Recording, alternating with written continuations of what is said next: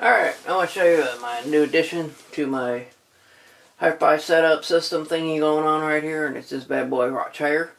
It's a Sony CDP-CE375 5-disc CD changer. Got it at Goodwill for $10.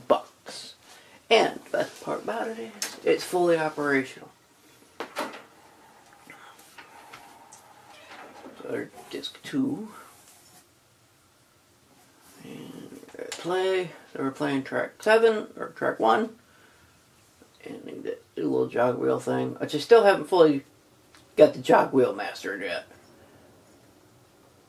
So there's track 4. Nice little feature. I push this button, and I could pull any disc out and exchange it while it's still playing. That's kind of nice. And I also got a digital cable hooked up to my mini disc. So let me grab a mini disc here. I can just slip that in. Looks like I'm not turning it on. I just push the button. Let's put it in there. Make sure it's set digital. Hit record.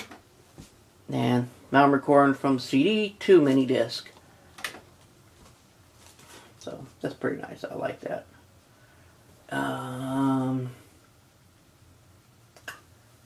Another new addition. I didn't want to do that.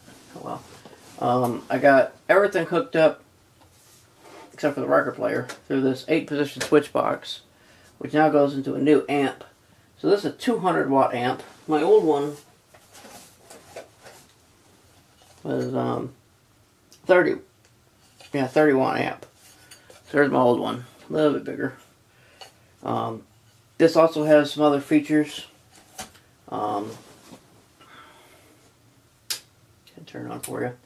The one I like the most about it is the headphone jack.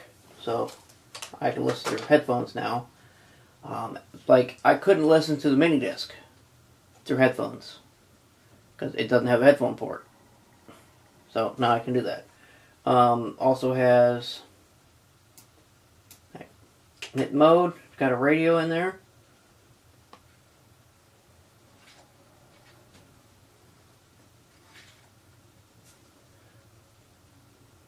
What?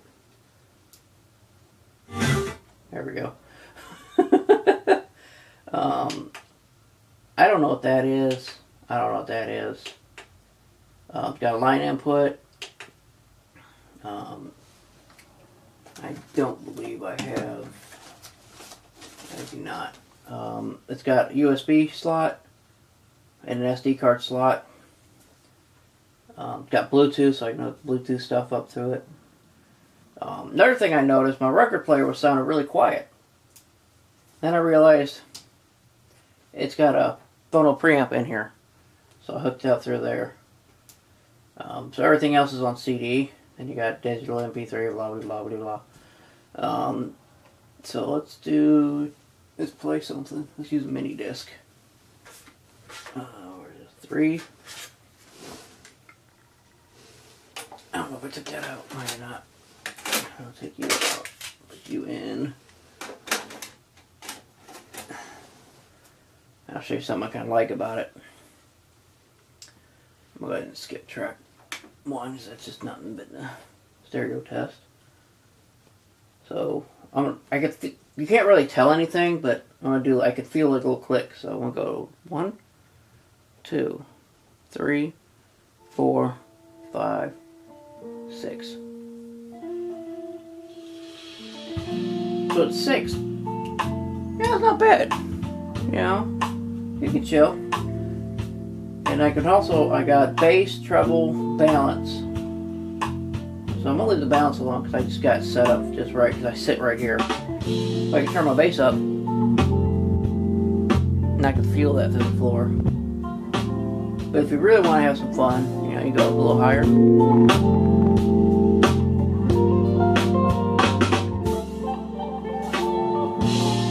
Yeah, so this is off the YouTube Music Library, by the way. So, yeah, nice little guy. I haven't figured out how to get the microphone to work.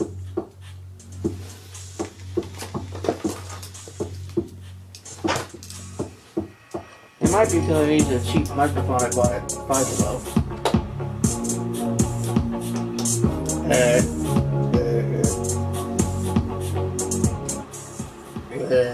Nothing.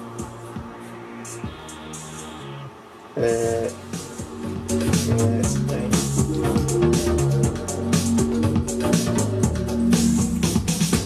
the reason I say this, turn that down, is because if I go to line, nothing. You know? Unplug that. So, you know. Right. So there's a buzzing when I turn it off. Unfortunately, this is the only microphone I got right now, so. But I like it. And my phone vibrating. But, you know, I also like that. You know, I got radio. So if I want to put music on an SD card, actually I think I have one, but I'm not getting up and get an adapter because I got it on micro SD. I don't think this thing's powered on. Yeah, the battery's dead. So, you know, I can run Bluetooth off it if I want. I do have a transmitter, so I can plug the transmitter in the headphone slot and transmit it to the speaker. But it only works with one speaker right now. I also got that at 5 Below. Got some cheap. So, yeah. Hope you liked it. There you go.